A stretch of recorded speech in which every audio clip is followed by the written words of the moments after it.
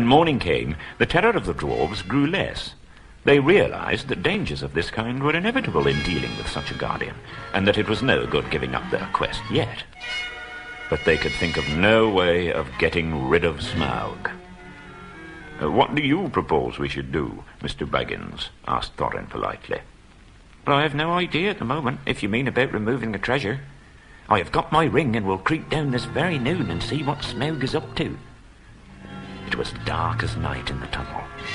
There was only the very faintest glow to be seen.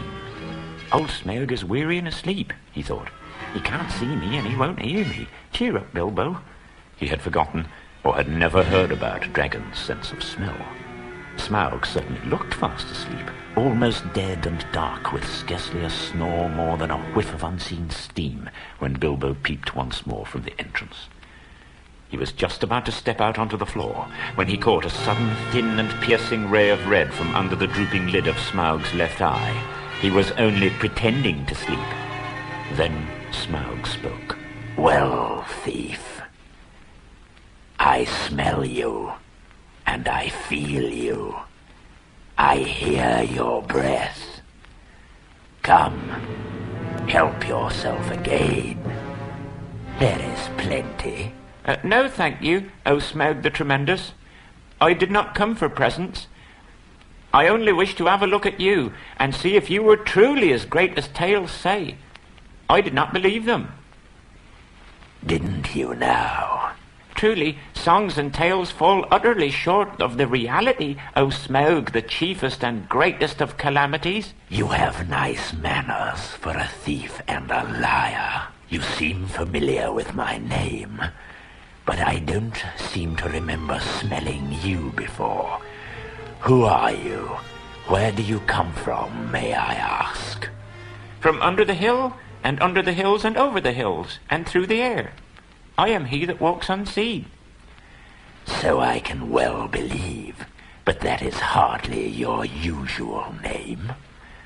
I am the clue finder, the web cutter, the stinging fly.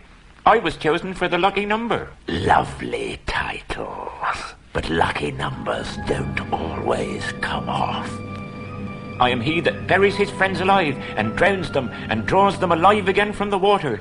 I came from the end of a bag, but no bag ever went over me. These don't sound so creditable. I am the friend of bears and the guests of eagles. I am Ringwinner and Luckwearer, and I am barrel rider, went on Bilbo, beginning to be pleased with his riddling.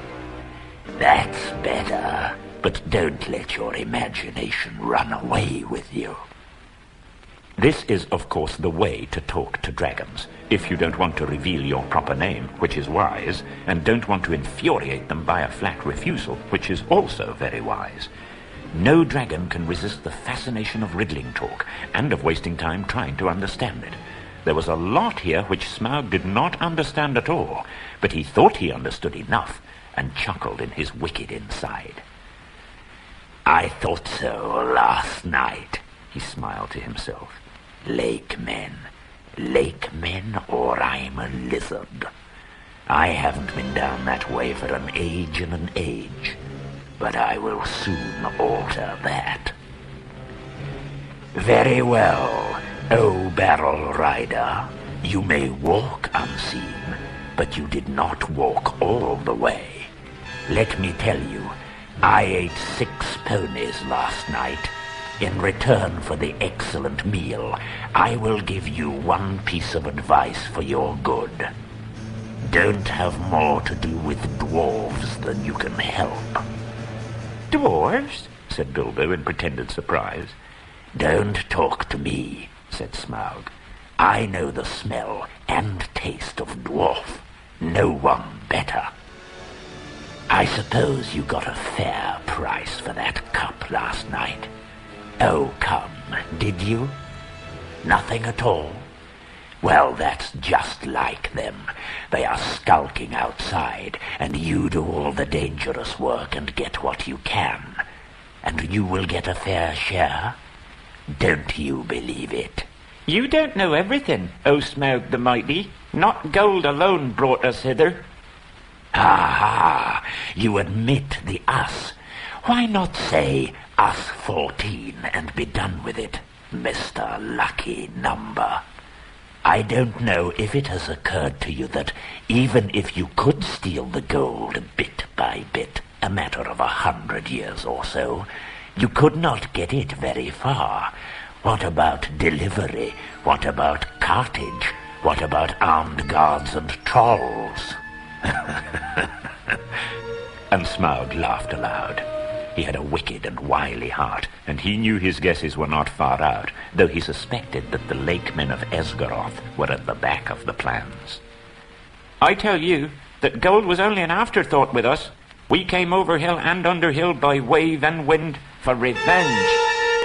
Then Smaug really did laugh, a devastating sound which shook Bilbo to the floor, while far up the tunnel the dwarves huddled together and imagined the hobbit had come to a sudden and a nasty end. Revenge, he blasted. Revenge. The king under the mountain is dead. Girion, Lord of Dale, is dead. And where are his sons that dare approach me? I kill where I wish, and none dare resist. I laid low the warriors of old, and their like is not in the world today. No thief in the shadows. I am indestructible. My breath is death.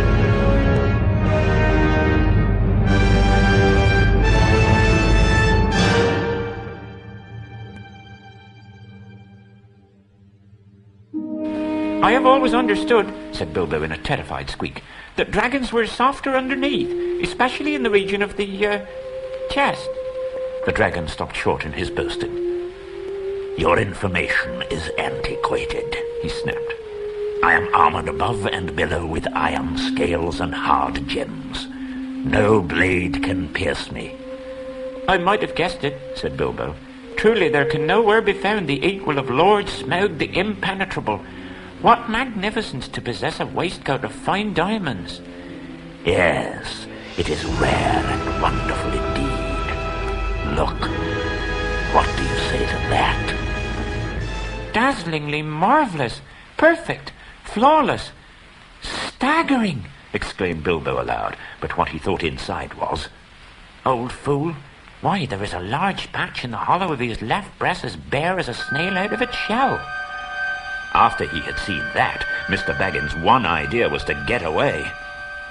Well, I must not detain your magnificence any longer. Ponies take some catching, I believe. And so do burglars, he added as a parting shot, as he darted back and fled up the tunnel. It was an unfortunate remark, for the dragon spouted terrific flames after him. Never laugh at live dragons, Bilbo, you fool, he said.